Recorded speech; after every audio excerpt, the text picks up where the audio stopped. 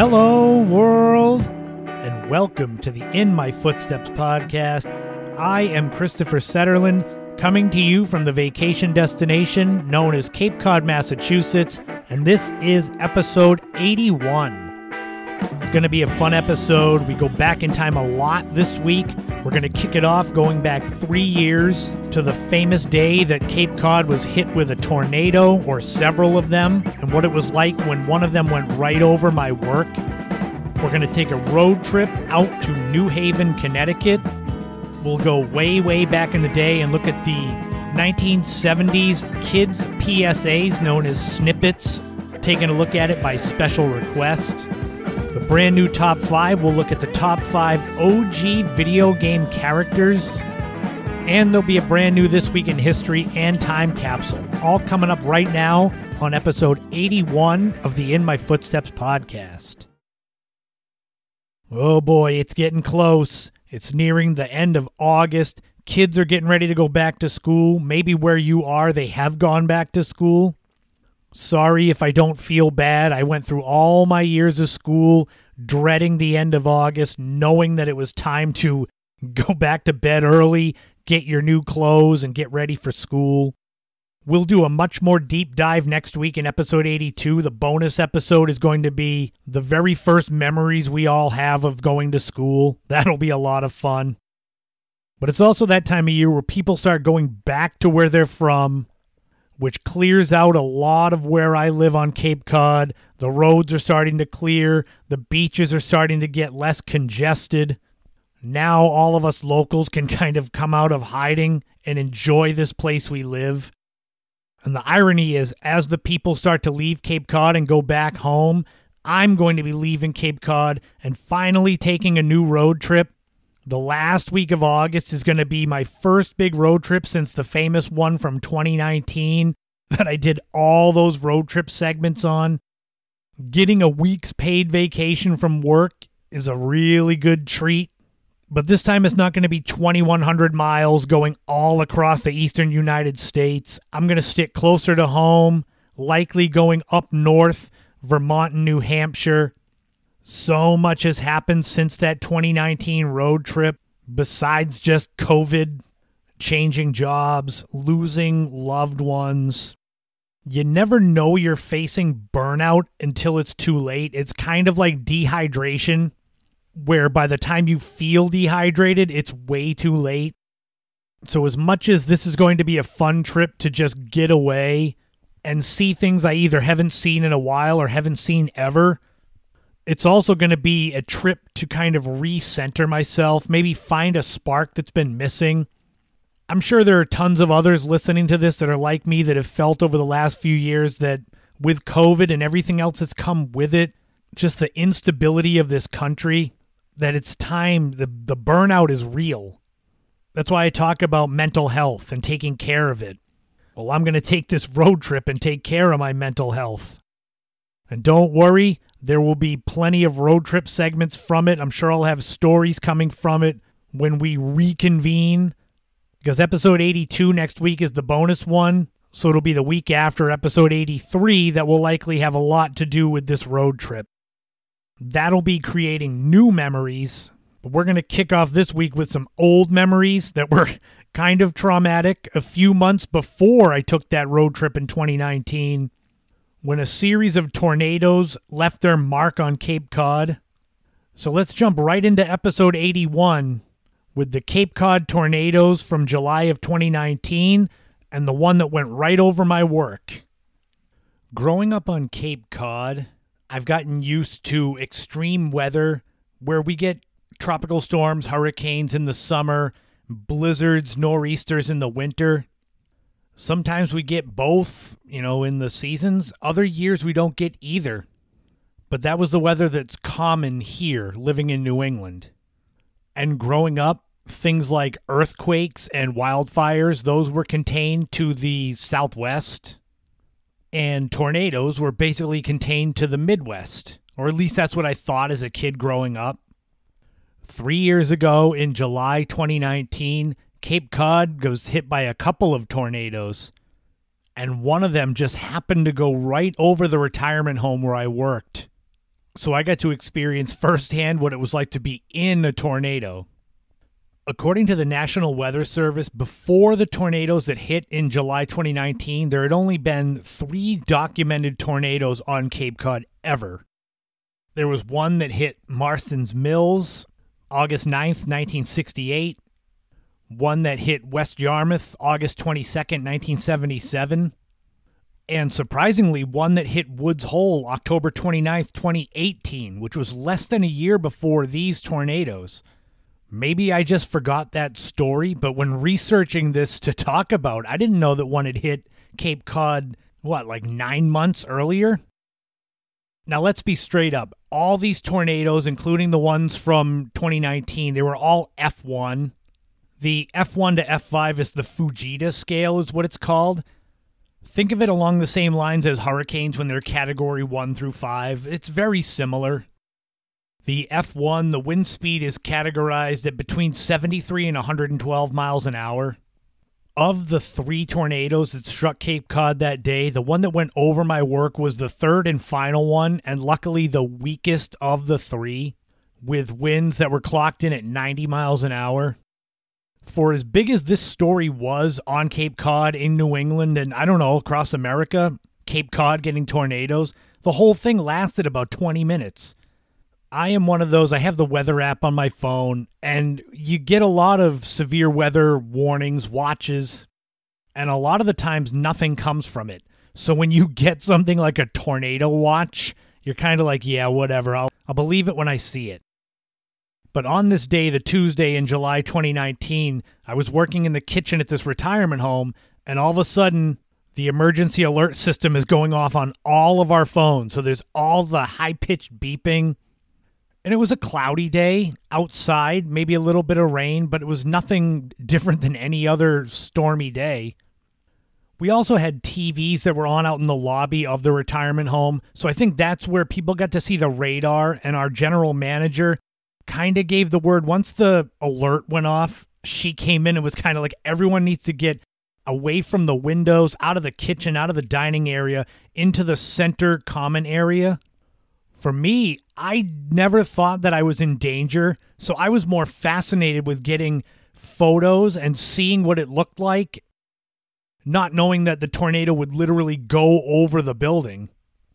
So it's right around noon when it got real. We had this courtyard kind of in the middle of the retirement community where the people could go and walk. And that was where I knew that things were a little bit different, because the wind really picked up fast, really fast. But then you start noticing the trees are all leaning one way. And then at one point you see them straighten up and start to lean the other way. That's where you knew that this tornado had gone right over the building, where the wind direction so fast just switched from one to the other. And I'm standing at the window in the kitchen watching, not thinking about what if a branch got set free and came flying through the window. I took a picture with my phone instead of shooting a video, but that's fine. We then got the alert to get out of the kitchen, get out, get into the common area. So we had to go through the dining room. And you've heard me talk about dedication to the craft. Well, how many chances do I have to get a photo inside a tornado? As the rest of the staff is heading down the hallway to go into the common area, I go over to the doors that lead outside of the courtyard and open one up. And I'm trying to get my phone out to at least shoot a video in the middle of this. And here comes the chef yelling at me, "Shut that goddamn door!" He basically was saying his only job was to make sure that we didn't do anything stupid and get hurt. And here I am trying to get outside in the tornado. So I relented. I shut the door and went out. We all stood in the common area for 15, 20 minutes, watched the TV with the radar. This tornado, so now the more I'm researching it, this was the first one, not the third one, not the weakest one. This one went, I guess, kind of northeast if you're looking at a map from Calamus Beach and Hyannis, for those that know the area. And kind of, it didn't have a straight path. It lifted up, touched back down, lifted up, etc. But in total, it was only a storm for like 10 minutes.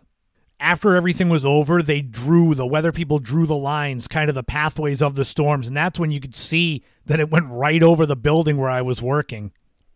The most famous and enduring part of those 2019 tornadoes has to be the video that was shot of the Cape Sands Inn, which is right on Route 28 in West Yarmouth.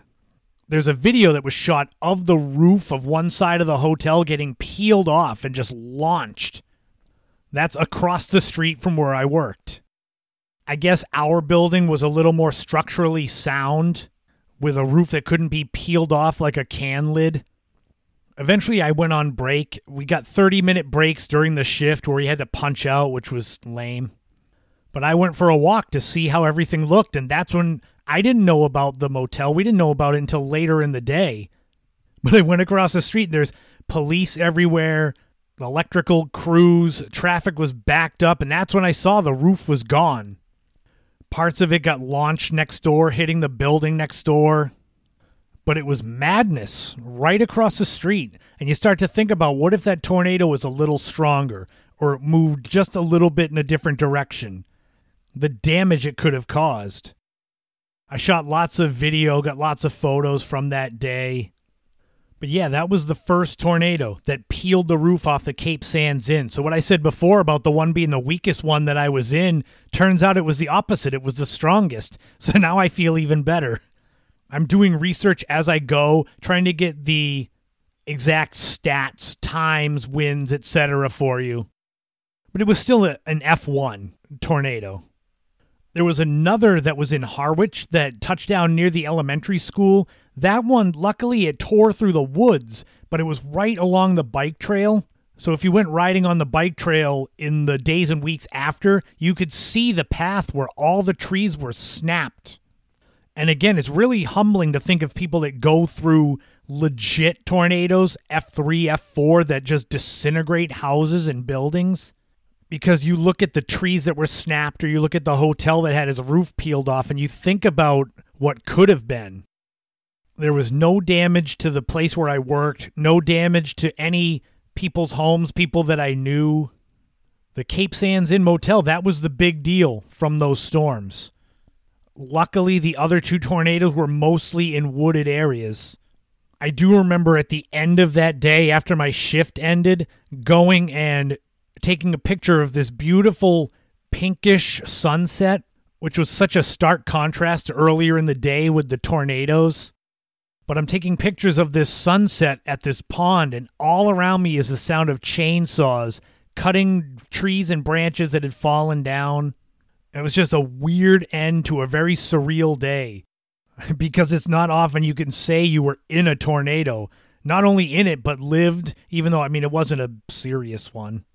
Funny thing is that in the time that has passed, I think a couple times we have had tornado watches on the Cape, and I still am the same way, where I'll believe it when I see it. One time I went down, had to go get in the basement just to be safe. But for the most part, again, it's hit or miss. We don't really get them. I'm more worried about blizzards and hurricanes coming up this way. But for those of you that are from Cape Cod, do you remember those tornadoes from 2019? Or do you remember the other ones that I mentioned at the beginning that hit the Cape in the past, the other 3 times? I'll make sure that I share on social media the videos that I shot from that day, so if you don't remember it, you can get a better picture of what it was like on that day that a tornado went over my work and tore the roof off of the hotel across the street from it. That was not an average work day for sure.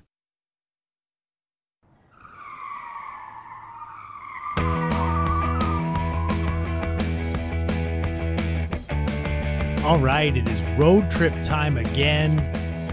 This week, for me at least, we are heading west into the state of Connecticut to visit the college city of New Haven, Connecticut. New Haven, the greater New Haven area is home to 3 different colleges. In the North Haven section, it is home to Quinnipiac. It is also home to the very prestigious and very elite Yale University, which was founded in 1701 and is the 3rd oldest university in America. The only colleges that are older than Yale are Harvard and William and Mary. And much like Harvard, Yale is part of the prestigious Ivy League.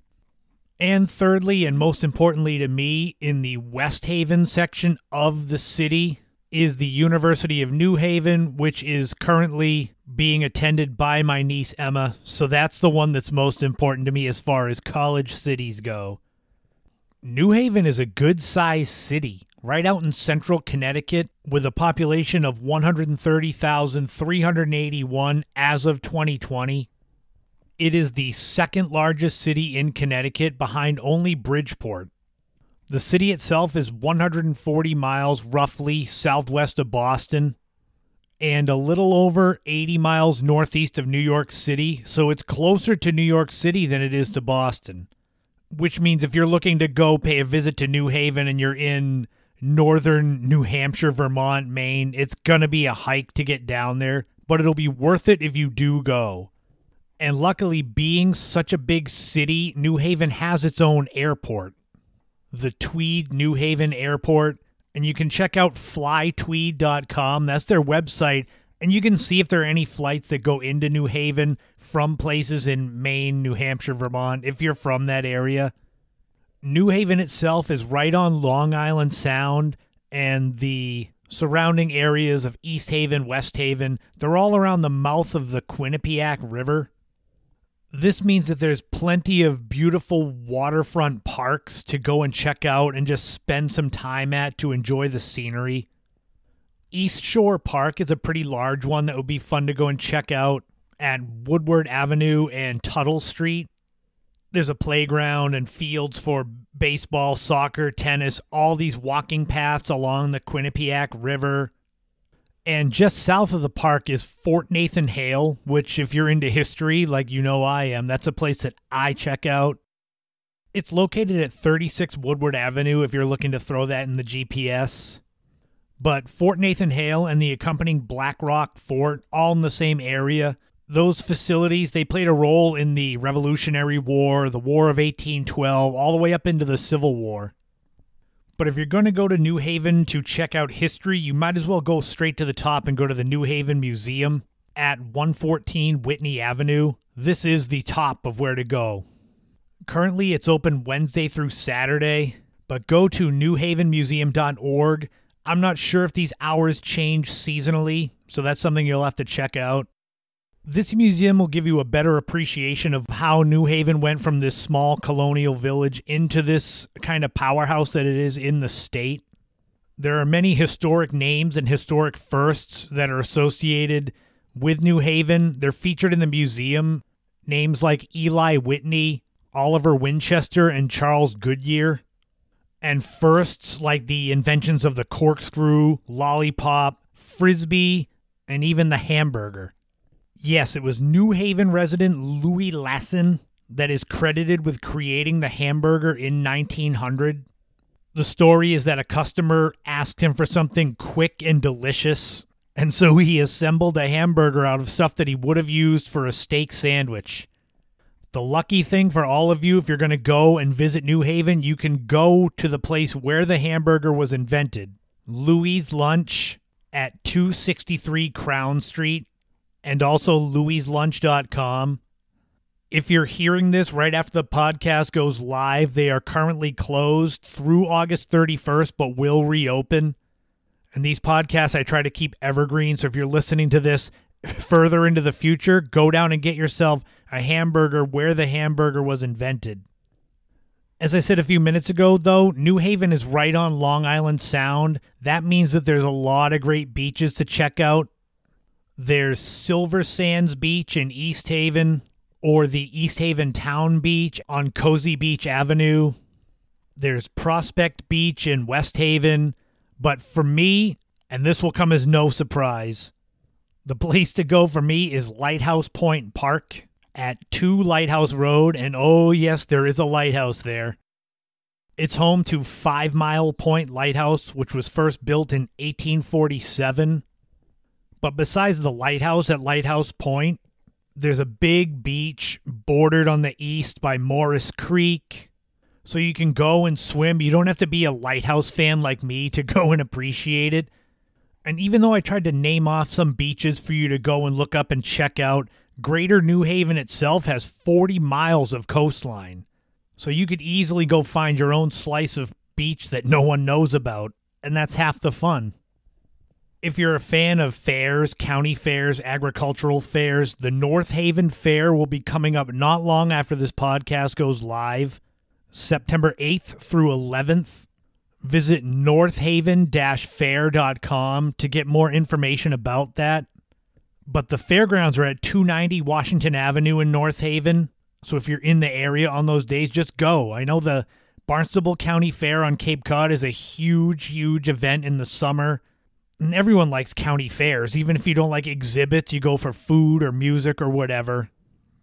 I mentioned that New Haven could be a bit of a hike if you're coming from central Maine or New Hampshire or Vermont.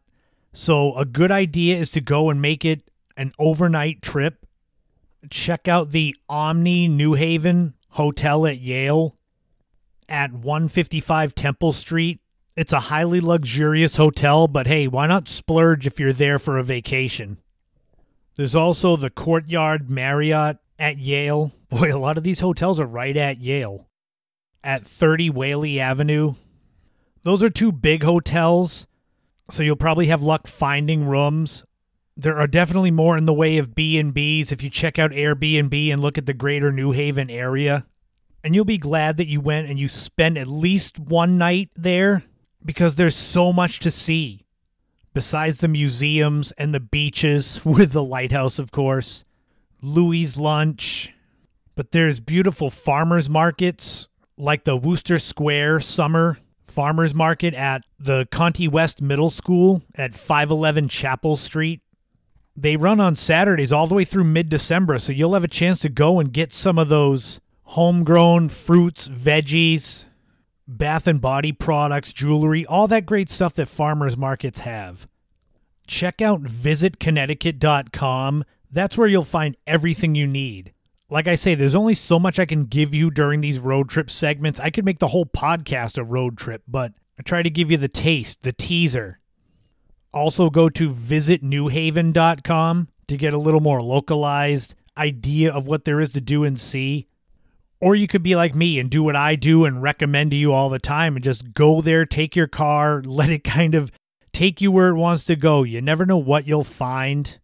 And that's such a big, fun, important part of doing road trips, seeing what you've never seen and going off the beaten path. Located right on Long Island Sound at the mouth of the Quinnipiac River. Closer to New York City than Boston, but that shouldn't deter you from checking out New Haven, Connecticut. If you're going with kids, you got 3 different colleges right around the area just in case they need hints of places to maybe go for higher learning. There's still some summer left and a beautiful fall to come, so go and check out New Haven. And hopefully to my niece Emma, maybe I gave her some things that she didn't know about the city where she goes to college. And I'll be back in a couple weeks with a brand new road trip to take you to one of the 6 beautiful New England states and beyond.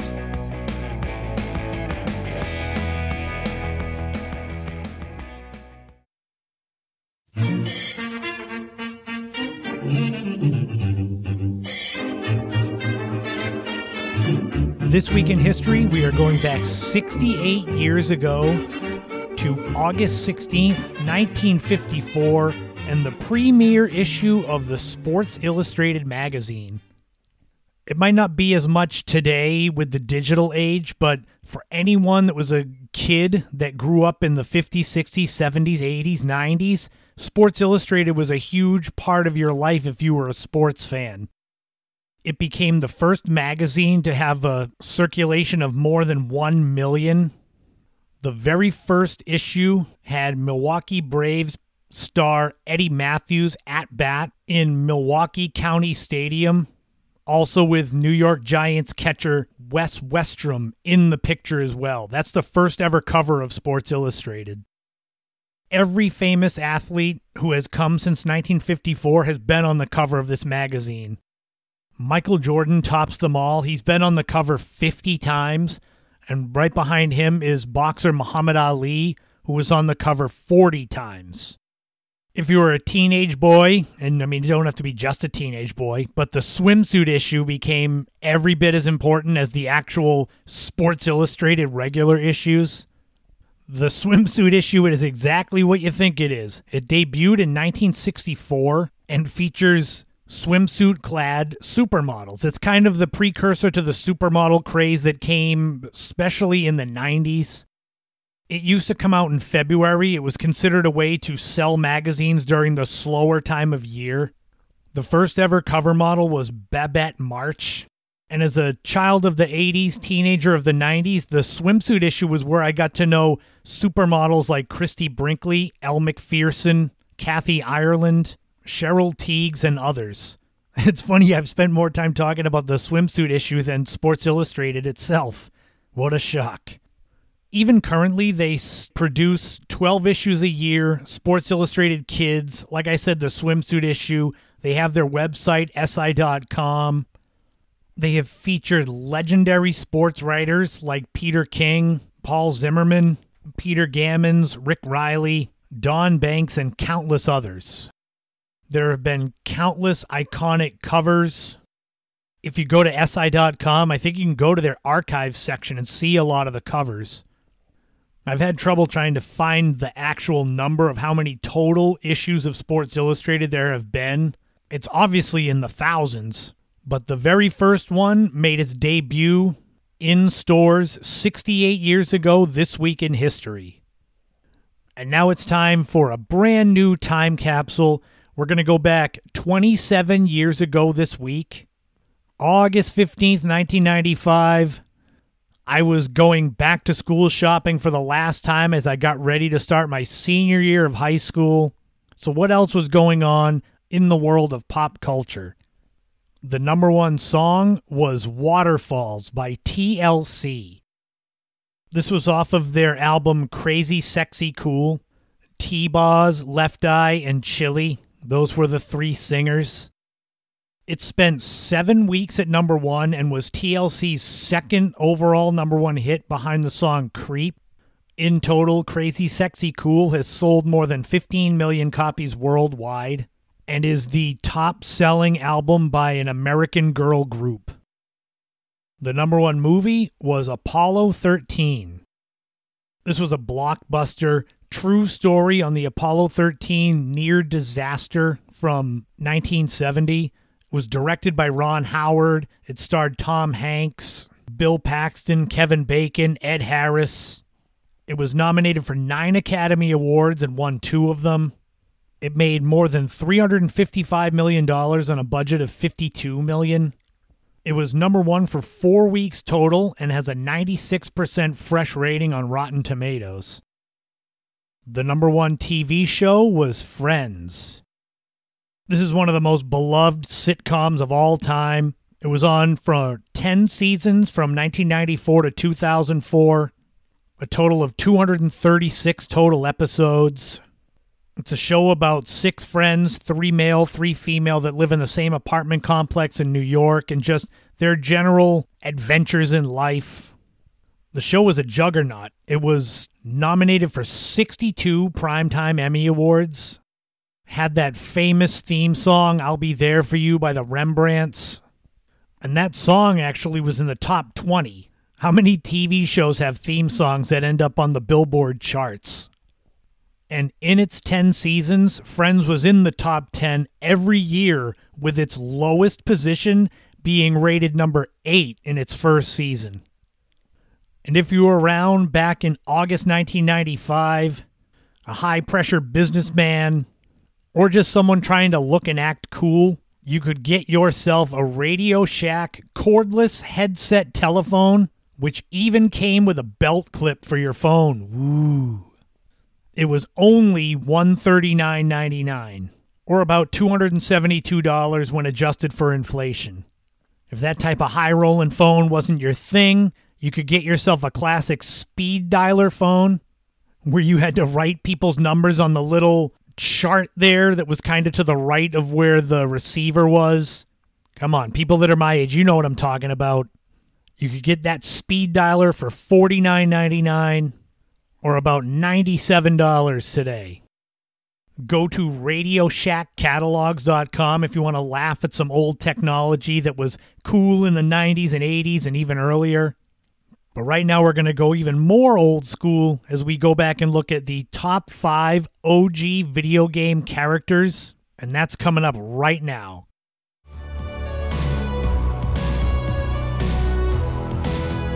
So this top 5 is going to have an extra dose of nostalgia to it, looking back at some of the best OG video game characters ever.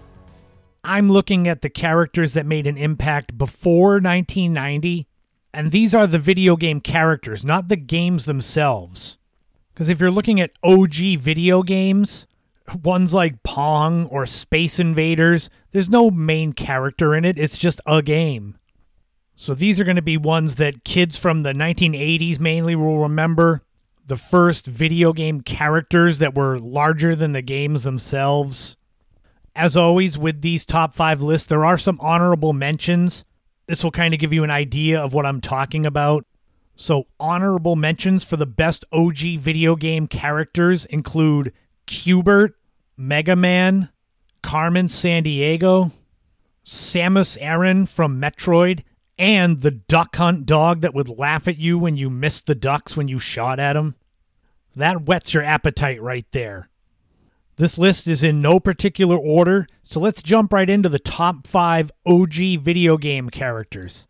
Starting with number 1, Pac-Man. Pac-Man is legendary. He's got his own song written about him. It's basically this yellow circle with a mouth that would eat pellets in this maze, while also being chased by ghosts. The first ever Pac-Man game was released to arcades in May of 1980.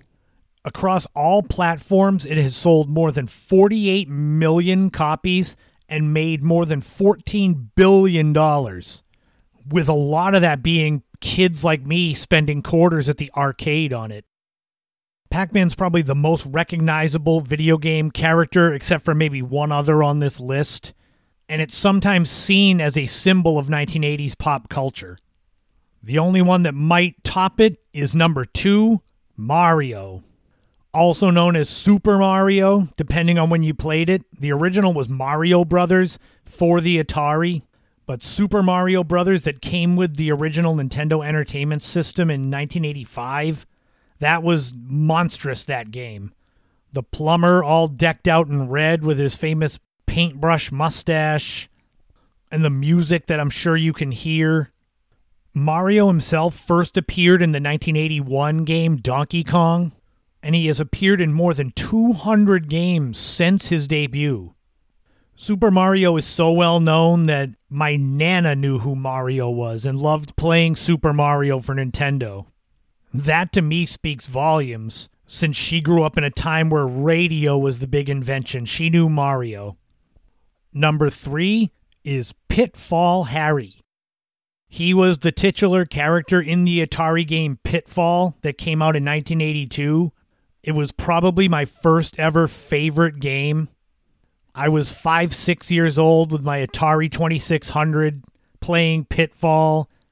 It was a side-scroller game where you had to jump over water and obstacles and not fall down in the holes. It had the Tarzan noise when you would swing across on the vine. The original game for Atari has sold more than 5 million copies and is considered one of the greatest video games ever made. And for a little bit of a tie-in, it was 40 years ago this week in history that Pitfall was originally released for Atari. Number 4 is Link from the Legend of Zelda series. This is the only one where the actual character is not the name of the game. For those that love The Legend of Zelda, you might think Princess Zelda is the more famous character. I don't think so, because Link is the one that actually has to go and find her. The original Legend of Zelda came out in February 1986. It takes place in the fictional kingdom of Hyrule, and Link is kind of an elf that has to go through all of these different levels and worlds to find Princess Zelda and save her from the evil Ganon, and find pieces of the Triforce. Legend of Zelda and Super Mario were part of the Nintendo cereal that came out in the late 1980s, which didn't last long, but that shows you the crossover appeal of some of these video games and their characters. Link has been in 19 different Legend of Zelda games in the series. So not close to as many as Mario, but still not bad. And finally, number 5 on the top 5 OG video game characters is Donkey Kong. I mentioned earlier that Donkey Kong came out in 1981. It was an arcade game about a gorilla. Well, the gorilla's the bad guy. And you're Mario having to scale all these ladders and levels to rescue the princess while Donkey Kong throws barrels at you. The Donkey Kong franchise has sold more than 80 million copies of its games since first debuting in 1981. 2 interesting facts I found out about Donkey Kong. Nintendo was trying to get the license to create a Popeye game. When that didn't work out, they decided to create their own character they could market, and that was Donkey Kong. And in 1983, an animated show called Saturday Supercade that was based around arcade game characters at the time came out. It included Frogger, Q*bert, Pitfall, and also Donkey Kong. And interestingly, Donkey Kong was voiced on the show by legendary comedian Soupy Sales. So there's a little bit of info that you might not have known. But that wraps up the top 5. Which of these OG characters do you remember the most? Pac-Man, Mario, Pitfall Harry, Link, and Donkey Kong. They're all good as far as I'm concerned. A lot of good memories there. And I'll be back next time with a new top 5 that'll be even more random and hopefully bring back even more great memories like this one did for me.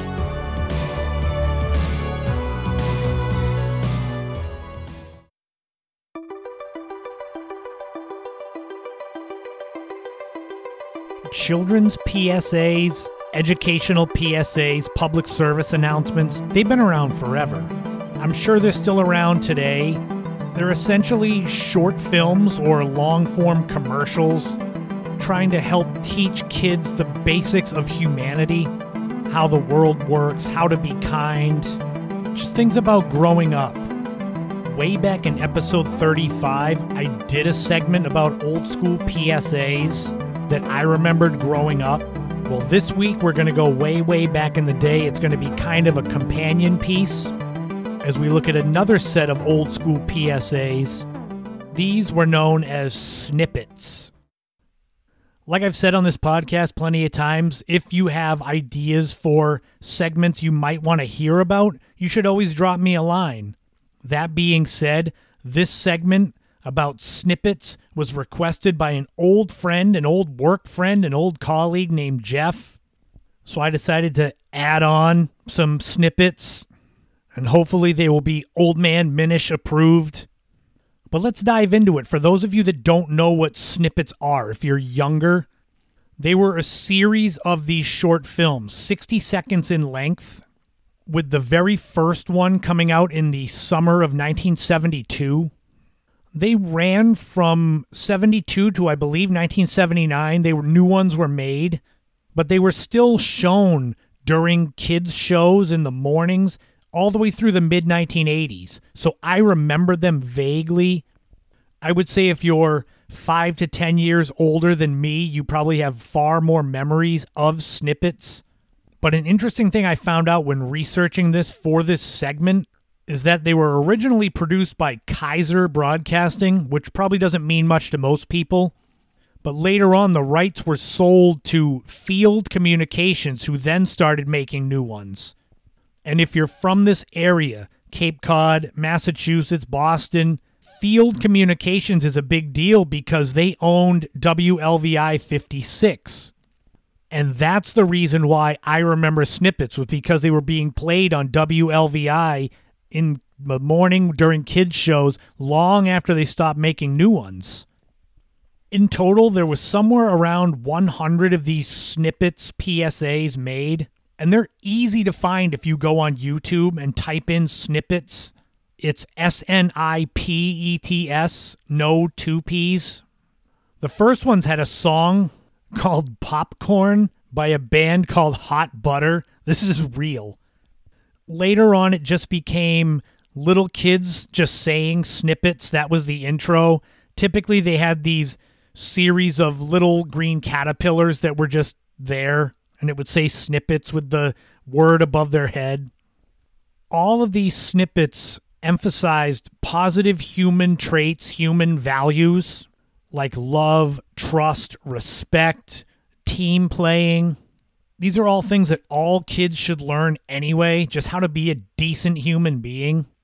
But there are some, like there's a new kid in town, and all the other kids are playing kickball on a field, and the new kid is kind of off by himself, not sure if he should play. And the other kids aren't sure, but finally they have him come play and he becomes friends with them. There's another one with a little boy looking at himself, his body, and saying, positive things that he could become in life growing up, that he could be anything he wants to be, despite maybe obstacles that he might face in the future. They also at times showed, I guess, kind of experiments, fun little projects kids could do. There's one with a coffee can and rubber bands and kind of a yo-yo type mechanism that makes the thing come rolling back. There's also ones with weeds and dried beans, toothpicks, things that you could do at home. So in also being a decent human, you also learn fun new things, which that's so much about being a kid, is the curiosity, learning something new, learning a new skill. In watching a series of these snippets for this segment, there were a few that were vaguely familiar. There were others that I had no idea about.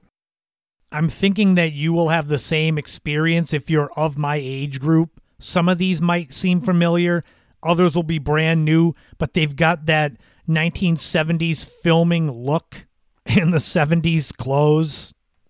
There's a YouTube account that I've been following, God, forever. I just passed 15 years with my YouTube account.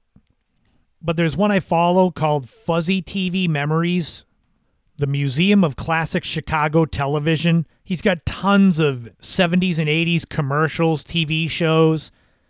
If you go and find him on YouTube, you will find that he has a Snipets playlist. He's got 31 videos, so even if you watch the entire playlist, you're looking at just over a half hour of just pure snippets fun. And you'll see what they were trying to accomplish with these PSAs. Snippets about taking turns and sharing, safety with skateboards, and that's still something you could use today. How to make an acorn whistle, how to just make friends in general, and how smiling is contagious, all these good things. They're very 70s and 80s. It speaks to a different time, a simpler time. I can't believe that I am now saying that about when I was growing up. But it's true. The 21st century doesn't really have any identity. Maybe that's just me getting old, but if you look at the 90s, 80s, 70s, 60s, 50s, all the way back, each decade, the people, the pop culture, it just has a personality to it that today just isn't there. And watching these snippets is like slipping into a warm bath of just positive memories of growing up if you're 40s and 50s.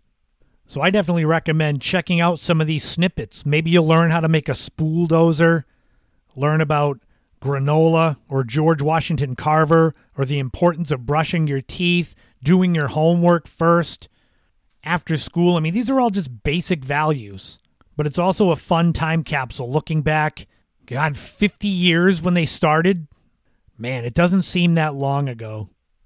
I'll put a link in the description of the podcast for the playlist of snippets from YouTube so that you can go and just watch a few and get a feel for what these were like. It's hard for me to describe if you haven't seen them. It's stereotypical 70s PSA films, and they're great. I mean that in the greatest way. So thank you again to Jeff for recommending this. Hopefully you learned something from this segment, and hopefully you'll have some laughs going back and watching some of these snippets. And like I say, if you've got anything that you might be interested in hearing about on the podcast, drop me an email, christophersutherland@gmail.com. And if it's something that works into topics that I talk about, I might end up using it on the podcast. because I have lots of ideas of things to share, but something like the snippets that I hadn't even thought about, that pops up, and now here's a segment that I had fun reminiscing about and watching.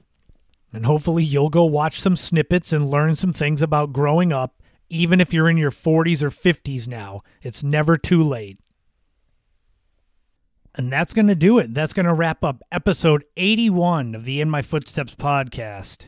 I hope you enjoyed it, and thank you so much to everyone who's been tuning in.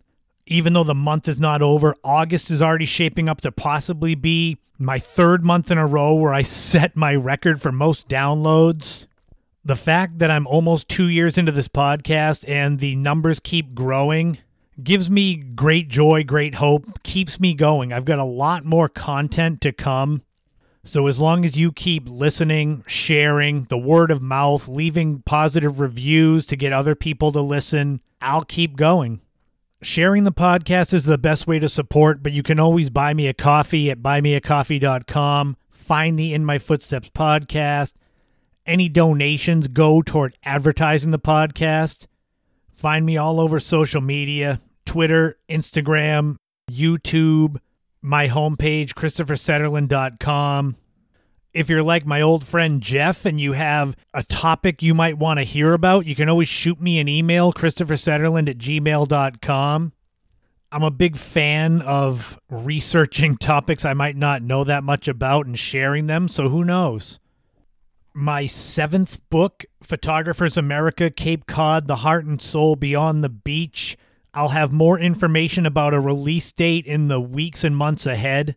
It's done. I got the cover, and it looks great. If I had to guess, I would say sometime in November, unless they want to hold it off closer to Christmas.